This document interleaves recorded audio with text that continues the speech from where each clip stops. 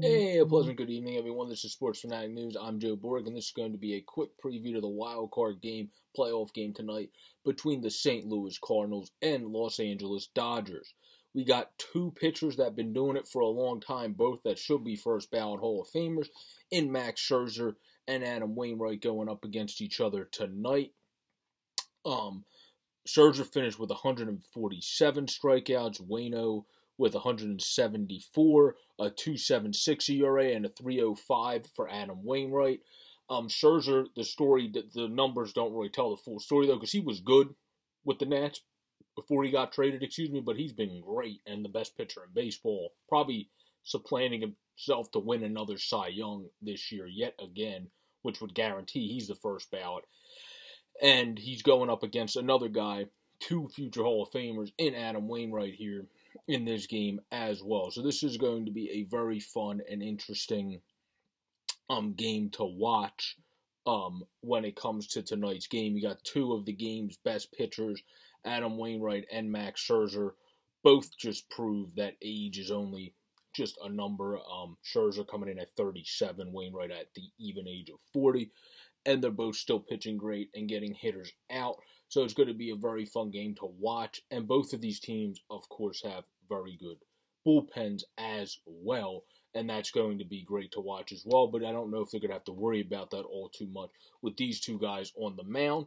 But if they do, both of these teams have a very deep team roster-wise, bullpen-wise, plus starting rotation-wise. And then both of them have a lineup. Obviously, the Dodgers have the deeper lineup where in the video I just made for the Cardinals, if you want to check that out as a Cardinals fan on how they got to the playoff, they got there from building from the corners, having Goldie, one of the best first basemen, having Arenado, one of the best third basemen, and then the big three in the outfield of the young O'Neill, Carlson, and Harrison Bader as the other one out there that make up that big three in the outfield there. So let's see who Mad Max Scherzer is going to be facing, as well as Waino, Adam Wainwright. I understand maybe for some people he's not as guaranteed, but for me, I would put him in the Hall of Fame. You have in this game, Tommy Edman is leading off for the Cardinals, playing second. Goldie, aforementioned Goldschmidt, batting second, playing first base. Of course, Tyler O'Neill in the third spot, playing left field. Nolan Arenado is, of course, in the fourth spot, playing third base. Dylan Carlson, the right fielder, is batting fifth. Yadier Molina had a good season for himself also as a guy that shows age is just a number. Batting sixth for him. Edmundo Sosa will be playing shortstop for them tonight, batting seventh. He's been good since coming up. 271, 6 home runs, almost at 6 ribbies. He actually has 27 ribbies, which is really good, and 4 stolen bases to go along with that. And then Harrison Bader, the center fielder, is going to be batting eighth with 50 ribbies and 9 stolen bases himself. And then Adam Wainwright, who can swing the bat a bit, 4 RBIs this year at 123, is going to be hitting ninth. Both of these pitchers, Scherzer doesn't have an average this year, only has 1 RBI, but from the past, can swing the bat a little bit.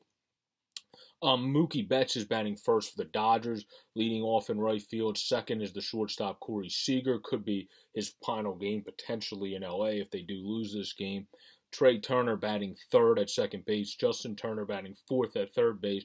Will Smith batting fifth at catcher. Pollock, one of my favorite players to watch, batting that's sixth at left field.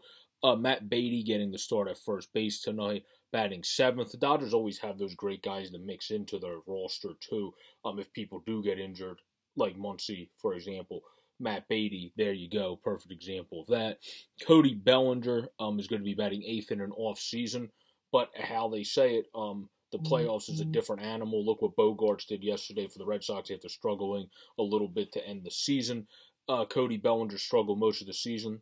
The playoffs, once you get in it, it's really a new season. You kind of just change your mind. You just kind of reset and get going, and you're motivated for the postseason. So anything can happen there. The numbers reset. Your regular season numbers are behind you. Now you got a 0 batting average again, and everybody's really starting over. So Cody Bellinger is obviously uber talented, so you're going to be able to see what he's able to do.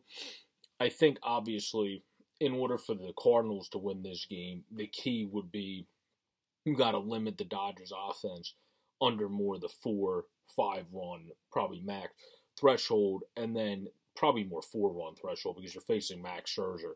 So I would say 4-run threshold, and then you would be able to get the offense going enough on your end via Goldschmidt and the big three and Arenado there to be able to match at least 4 runs, especially when you get into the bullpen, because they do have a good bullpen, but these teams also have very good lineup and good numbers on both sides, especially the Cardinals when they rounded out the season.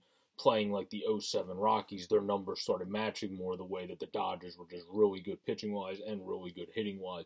So that's why this game's going to be so interesting. The Cardinals don't look as pretty as the Dodgers coming in, obviously overall record-wise and et cetera, et cetera. But if you paid attention in the last few weeks of the season, they are one of the most dangerous teams coming in. So I feel like this game is bound to be closer than last night's ball game between the Sox and Yankees. I thought that game would be closer going into the game. It didn't end up being that close by the end of the game. I feel like this game between the Cardinals and Dodgers is going to have a feel of a playoff rivalry that actually kind of comes down to the final pitch or the final inning. I think this game, for whatever reason, is going to be pretty close because, like I said, both of these teams have very ample lineups, but they also have 2 future Hall of Famers starting on the bump, and both teams have 2 very good bullpens. So I think this game is bound to be close and come down to the final wire. And if I had to lean a team when it comes down to the final wire, usually I would go with the home team, so I would have to slightly lean the Dodgers, but that's probably by like a fraction of a percent if I think it's coming down to the final wire. So I hope you all enjoyed this game preview. I know have a great, safe, and pleasant day. Please like and subscribe down below or up top on the widget if you enjoy the content. And enjoy the playoffs, of course. Peace out, everybody.